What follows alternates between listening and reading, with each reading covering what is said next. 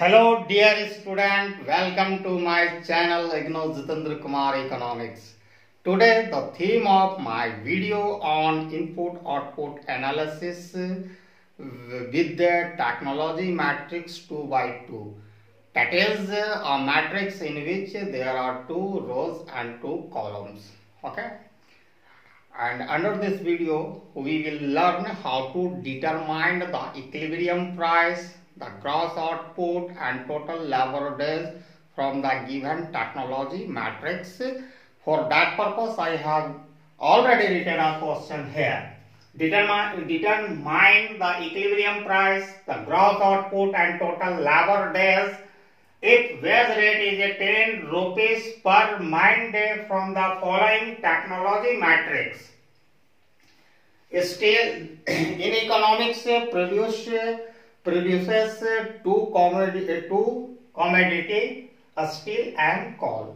These two commodities serve immediate input for each other productions. Okay, here a steel 0.4 ton of steel and 0.7 ton of coal are needed to produce 1 ton of steel. Got it? Now 0.1 ton of steel and 0.6 ton of coal are needed to produce 1 ton of coal. And labor day for that is 5 labor day for steel industries and 2 labor days for coal industry are required to produce 1 ton of steel and coal respectively. And final demand is also given in these questions. Okay, it is the question asking us to find equilibrium price, gross output and total labor days. Now before starting solution of these problems, I request you please subscribe my channel if you come first time for getting video like this. Now it is a time to start video. Let us start solution for this problem. Okay, first step, form a matrix. Suppose that matrix A, these 4 elements 0.4. Okay, ignore these two things. Final demand first. A 0.4, 0.7, 0.1 and 0.6. Okay, it is the matrix A. Second step, find I minus A. I minus A, that is, what is the I? I is a identity matrix. Identity matrix. Okay, whose diagonal element is a 1, like that. 1 0 0 1. Clear? In identity matrix whose diagonal element must be 1. So put here first I is a, because it is a 2 by 2 matrix, that's the why we have taken here 2 by 2. If you are 3 by 3 matrix form identity matrix, it is very simple. 0 0 1 0 0 0 1 0 0 0 1. This is the thing. Now what is the value of identity? First I minus A. What is the value of I? Because 2 by 2 our matrix A. Here 1 0 0 1 minus 0.4 0.1 0.7 0.6.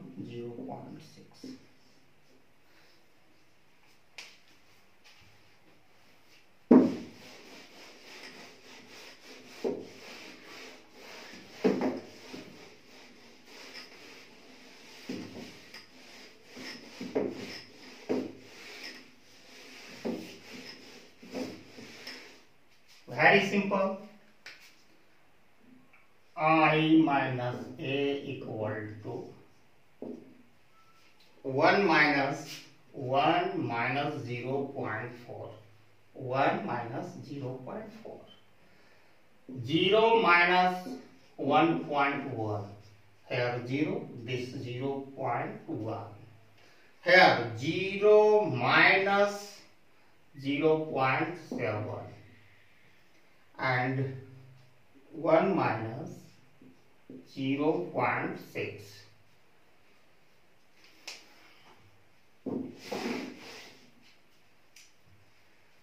Subtract it. It's very simple. I minus A equal to 0.6 minus 0.1 minus 0.7 0.4. We got I minus A matrix. Value of determinant I minus A equal to simply 0.6 minus 0.7 minus 0.1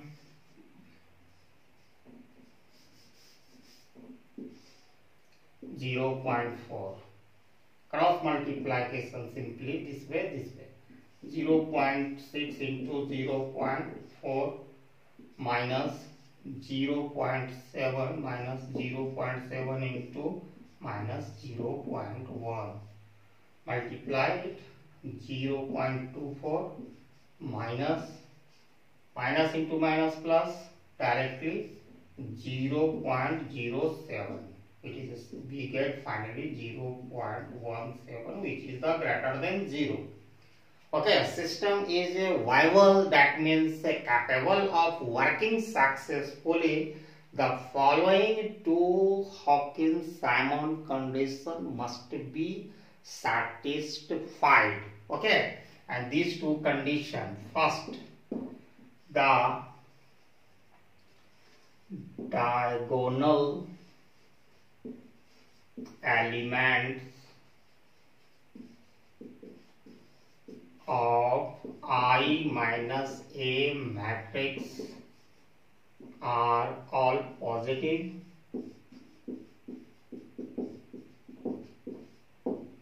and second, the determinant I minus A must be positive. There are two conditions in order to fulfill Hawkins-Simon condition. First, diagonal element of I minus diagonal element of I minus A matrix all are positive. Second, the value of determinant must be positive. If system is a viable, that means capable of working successfully. If this system has a solution, you can see here I minus A diagonal element are positive. First condition is satisfied, and the determinant of I minus A must be positive. Here the value of determinant is positive. That means Simon-Hawkins condition is satisfied in this problems. First, write down the value of determinant I minus A equal to 0.17. Next step.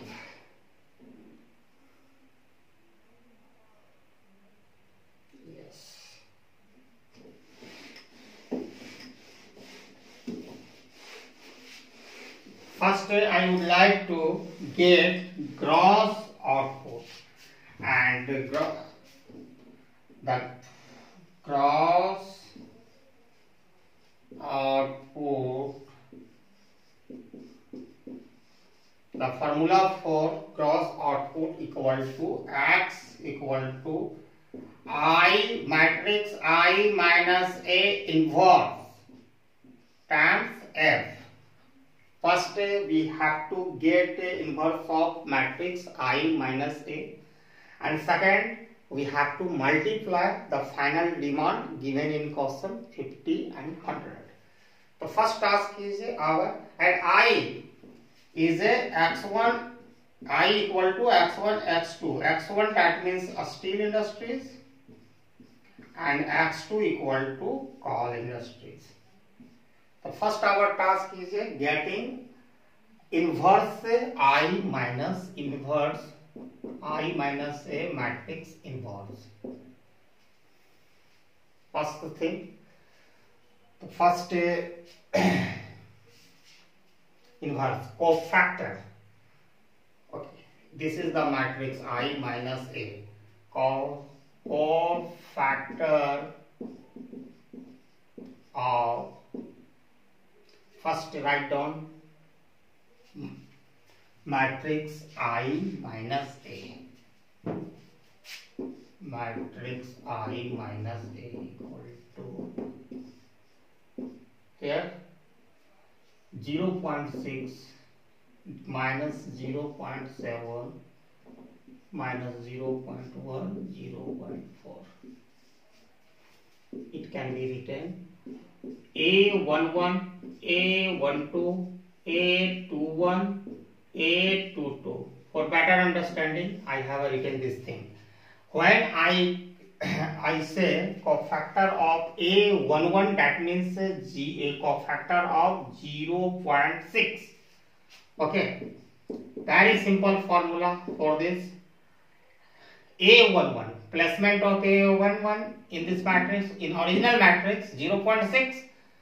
It is like first row and first column. First put minus 1. Okay, where like first row, that means 1 plus first column, and cofactor of 0.6, first cancel row, this row straight and this column. We are left with 0.4. Write down. It always is the positive value. Okay. Minus 1 square into 0.4, that is plus 1 into 0.4 equal to 0.4. The value of A11 equal to 0.4. Now it is a time to get the value of cofactor of A12. A12, very simple. First put minus 1 and A12. It lies first row plus second column. Here the power second column 2, and by adding 2 1 we get 3. It is a odd number, always yield negative sign, and cofactor of minus 0.1. This row cancel, this column cancel. We are left with into minus 0.7. Minus 1 into minus 0.7, we get 0.7. It is the value of cofactor of A12, 0.7. Now it is a time to get cofactor of 21, A21. A21. Very simple. Sorry. First put minus 1. Where it is a line. Second row, first write down plus first column. By adding it equal to 3. 2 plus 1 equal to 2 plus 1 equal to 3. It is an odd number. It always yield negative sign. And if you get positive number, even number, always yield positive sign. And cofactor of A12, that is in original matrix minus 0.7. That means cofactor of minus 0.7. This row cancel, this column cancel. We are left with into minus 0.1. Minus 1 into minus 0.1 multiplying 0.1. Right here place.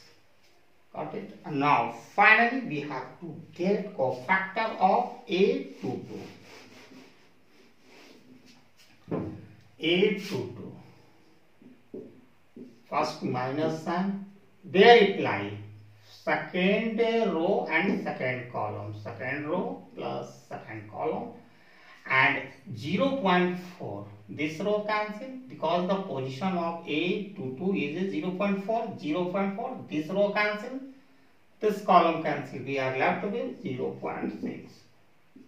It always yield positive sign. Finally 0.6. Write down here. You can calculate here 4, and if get the power is a even number, always yield positive sign. Don't waste your time for calculation.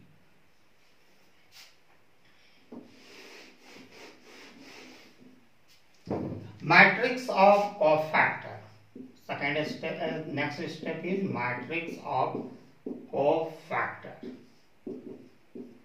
We have already got this cofactor 0.4, 0.7, 0.1, 0.6. Adjoint matrix I minus A. Adjoints, that is transpose of 0.4, 0.1, 0.7, 0.6 transpose. T is transpose is not a new word. If you feel new word, it is a very simple, just interchanging of row into column. You can see here. Adjoint I minus A equal to, this is a row, convert into column 0.4, 0.7. Second row, convert into column 0.1, 0.6. Just interchanging of column into row. And inverse of, finally, inverse of I minus A equal to adjoint I minus A by determinant I minus A.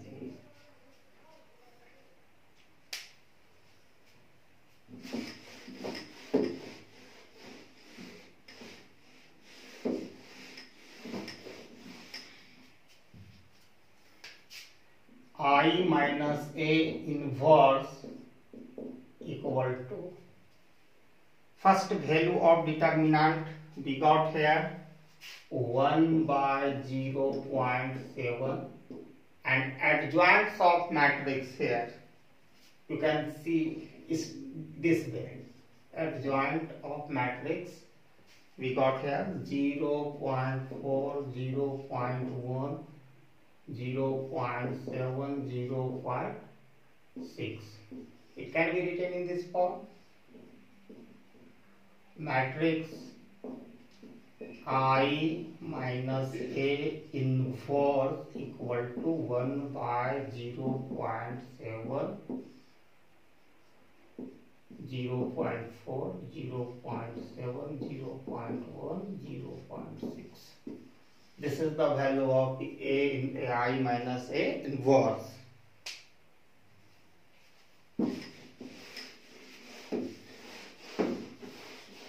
Now we are in position to get gross output. The main work in this question we have done. The gross output. Very simple. X equal to I minus A inverse times into final demand, and final demand in question it is a given 50 and 100. And what is the value of A inverse?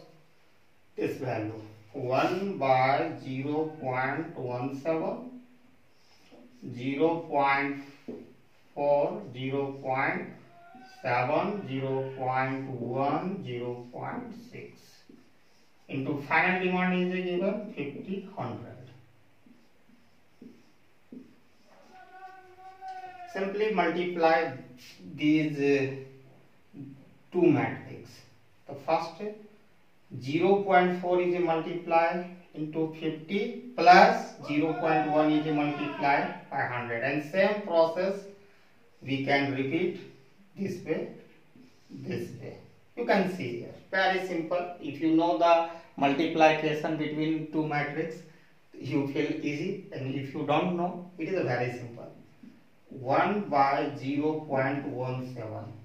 The first 0.4 multiply into 50 plus 0.1 multiply into 100. First work. Second 0.7 multiply into 50 plus 0.6 multiply into 100. Simple. 1 by x equal to 0.17, 0.4 into 50 plus 0.1 into 100, 0.7 into 50 plus 0.6 into 100. Remove decimal. In denominator we get 10 here. Remove decimal, we get 10 here. Remove decimal, we get 10 here also. 0 0 cancel, 0 0 cancel, 0 0 cancel, 0 0 cancel. X 1 by 0.17, 5 for the 20. First plus 10, 7, 5 are 35 and 60. 10.17 dividing 30, 95. Simply solve it. 30 into 1 by 0.17 and 95 into 1 by 0.17. Solving these two things, and I am taking the help of calculator. 30 divided by 0.17 equal to 176, equal to 176.47. 95 divided by 0.7 equal to 5558.82. The value of x equal to x1, x2. The gross output of x1 we assume still, and x2 call. The gross output of for steel industries is 176.47, and gross output for coal industries is 558.82. First solution get. And now it is a time to get second solution.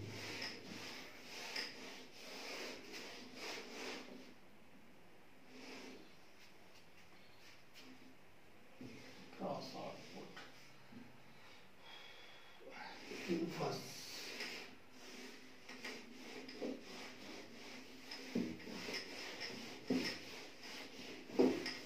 Total labor days.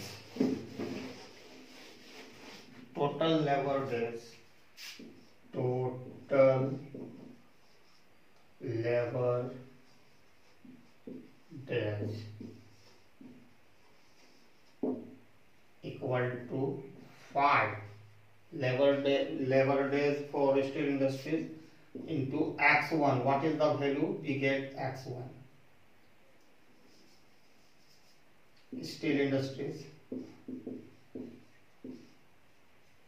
steel industries outputs into 2 into coal industry output. I have erased. We have to take help of my notebook.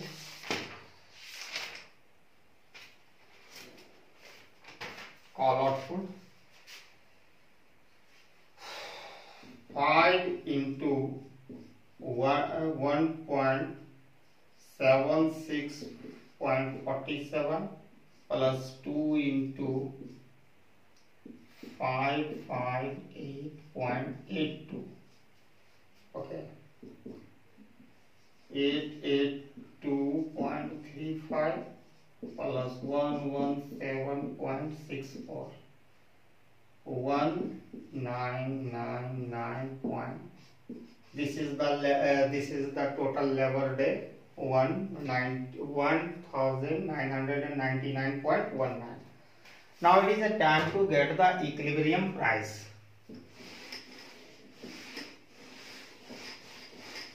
Equilibrium price. The equilibrium price.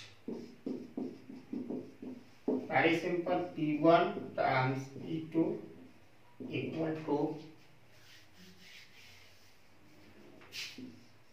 I minus matrix A inverse into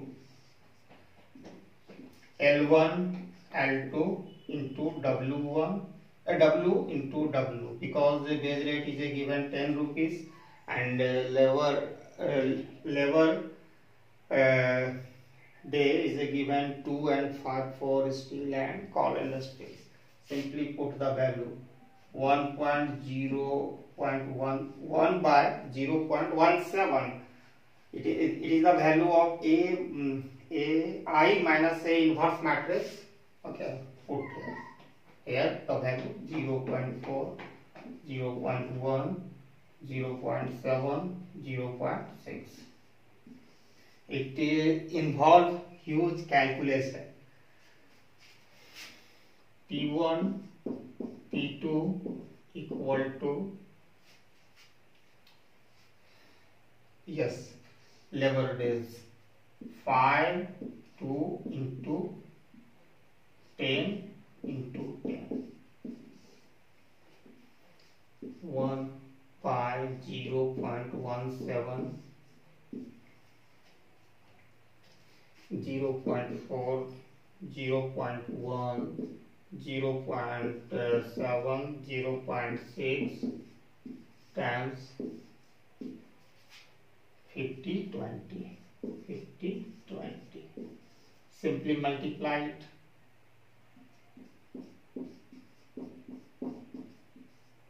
1 by 0.17, 0.4 into 50 plus 0.1 into 20, 0.7 into 50 plus 0.6 into 20. Simply remove decimal, get 10 in denominator.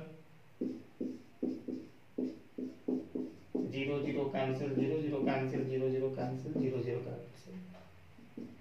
1 by 0.17 equal to 20, 5 4 are 20 and 1 2 are 2, 7 5 are 35 and 6 2 are 12. 1 by 0.17 dividing 22 by 47, and simply P1 by P2, 22 into 1 by 0.17 by 47 into 1 by 0.17. By solving in these two,